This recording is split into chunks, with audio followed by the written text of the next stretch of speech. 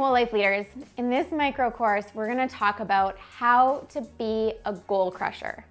The reality is, as a leader, having an inspiring vision or being a good people leader isn't enough. It's awesome, but not enough. You need to be able to turn abstract into action and have the perseverance and grit to see things through even when the road gets tough. I'm going to share with you 5 practices you can implement that will have you winning amongst the best of them.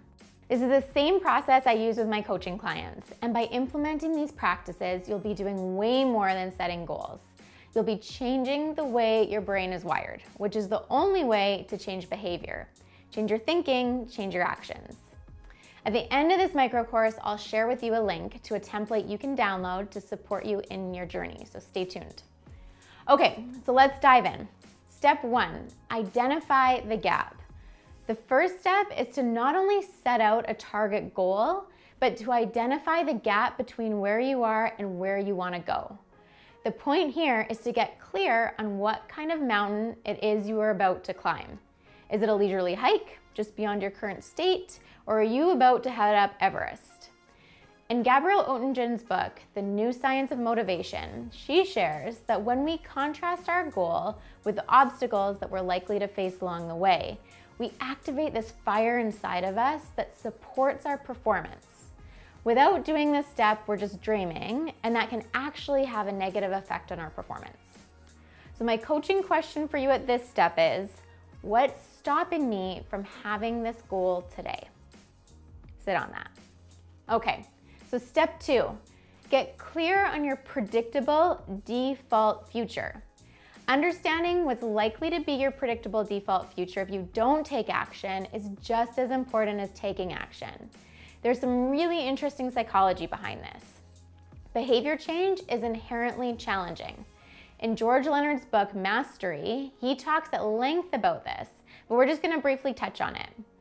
We're biologically predispositioned to resist change. Our internal regulating system's job is to keep things stable and in equilibrium. When there's a change within our system, alarm bells go off, and there's an effort to go back to that stable state. So when we try to create change, it takes our bodies out of the safe place where things are predictable and comfortable, but it forces a new normal. It's not an easy task. By understanding what's at risk if we don't force this new normal, we can stay better committed during those uncomfortable phases of resistance.